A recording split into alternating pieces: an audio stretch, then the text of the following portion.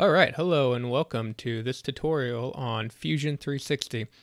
So one of the first things people want to know on Fusion 360 is how do you get started? Well, that's where I come in. So I really like Fusion 360. I've used SolidWorks for a long time, but unfortunately I don't have the $6,000 to spare to buy a SolidWorks license.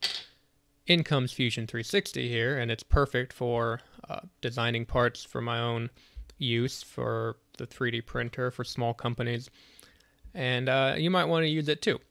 So I'm going to assume that you downloaded it, you signed in here, you have an account, and you've gotten to this stage. Now from here we're going to want to make a sketch. Now the sketch is just a drawing. This is parametric modeling, keep in mind, so all the drawings are going to be well defined with dimensions and yeah. So I just blanked out there. Alright, so to get started here, you want to have your sketch on the plane which it's going to be. So if you're designing a part and you're going to make it from the bottom up, you want to sketch on the top plane because that'll be your bottom. If you're making it from the back to the front, you're going to want to sketch on the back plane or the front plane. So the front and the back and the top and the bottom, they're the same plane. Just kind of keep that in mind when you're deciding which plane to sketch on. I'll show you what that means here. So we want to create a sketch, and you see here we have these three planes. So there's your top, your back, and your left. So top, bottom, back, front, left, right. We're going to be designing a cube from the bottom up. So the sketch is going to be kind of the top bottom plane. Alright, so I find this a little confusing here. You might hit the wrong one if you're disoriented. So I like to hit this top button here, and there. Now I know this is the top bottom plane.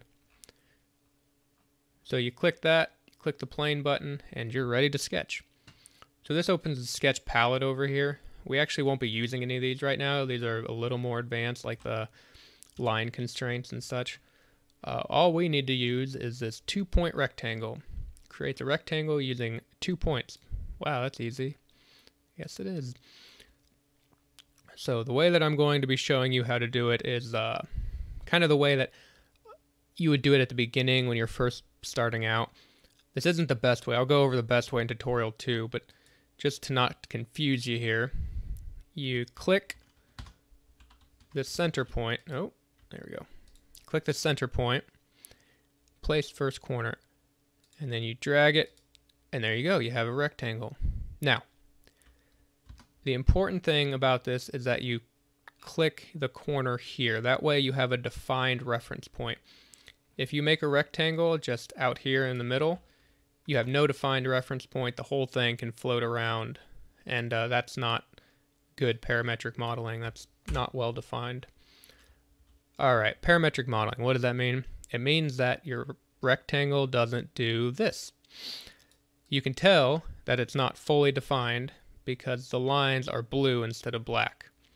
So if you see a blue line, figure out why. Now in this case it's pretty easy to figure out. These edges don't have lengths associated with them. So you want to dimension it. So you go to Sketch, Sketch Dimension. Or, you see this little D button, you click D. So if you press D, you get the dimension. We'll make a nice little 30 by 30 cube, or square right now. So there you go. You got a 30 by 30 square. Good job, everyone. You can't really print that though. It's 2D. You can't print anything that's 2D. Always has to have some depth to it. So from here, after we make our sketch, we'll go to Extrude. Before you extrude it, check to make sure it's fully defined. You see no blue lines here. One trick for figuring out if it's fully defined is click a corner and pull it. If you can pull it, it's not fully defined. So if we get rid of that, and we pull this, oh hey, it doesn't know how long that length is. Well, we tell it 30, escape, and now it knows. Now we can't pull it. that becomes important later on when you have a complex part and you go to back and edit things. If you don't have it fully defined, when you go back and edit things, you might accidentally move something, or the way you edit something might change something before what you're actually changing.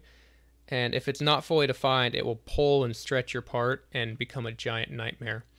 The other thing about parametric modeling is if you print this off, or you mill it, or you CNC machine it, and you find out, oh hey, it's 1 millimeter too big, well, you can make it a 29 by 29 cube. It's very simple. You always know what the dimensions are. All right, so fully defined. Got it? Got it. Good. Now we want to make this 3D. So we go up to the extrude button here. I suppose we could hit, yeah, you can hit E to do it too, but I always hit the button because it's right there. So you go up, you hit the extrude button, and then you select an enclosed sketch. And you can tell it's enclosed because it's this different color here. So white and tan. So you click the tan, turns blue, and that's how you know you're good to go. Now you get a distance to extrude it. You can put 30 or any number, and that'll extrude it. Now you can't tell here. So if you rotate it, on mine I have it mapped to SolidWorks controls. It's something you can select at the beginning. I click and hold the middle mouse button, and then I can rotate it and say, oh look, 30. So when you rotate it, you get this convenient arrow that you can make it as big or as little as you want. I recommend just going with the dimensions because it's easier to just click 30 here. It doesn't matter. It's the same thing. If it says 30 here and 30 here, it's the same thing. But if you want to do 29.25, you can't really pull it to that dimension. This right here, it changes the taper angle, which if I'm going to do this kind of thing, I usually have other methods that I consider better to do it. But if you want to make a quick triangle or pyramid shape, I guess, go ahead and use it. Anyway, we're just making a cube. So 0 taper, 30 millimeters. You can see all this over here. These are more advanced things if you want to offset where it starts, but we don't need that right now. One important thing is, I guess for the first one, it wants to be a new body, but later on, we're going to want to join it. So for here, just leave it the way it is, 30 millimeters, you're good to go. All right, well, I'll show you one more time. Create, extrude, click that, 3-0, and you can look around to make sure it looks good. Okay. There you go. And just like that, we have a cube. You can look at the cube, you can rotate the cube, and you can click on the cube. In later videos, actually the next video, I'm going to go over a better way to do this because there is one major problem here, and that's that the center of the drawing is not at the center of the cube. It's a big pet peeve of mine, and later on when you go to mirror objects and reference things, this becomes kind of a big problem because your origin, if I click this right here, your origin's this corner. And that really bothers me, actually. If I just had a thought, actually. If you're doing CNC machining, that might be a good thing. But for straight parametric modeling and going to 3D printing, I don't like it there. All right, well, enough of me rambling. I'll see you in the next video. Thanks for watching.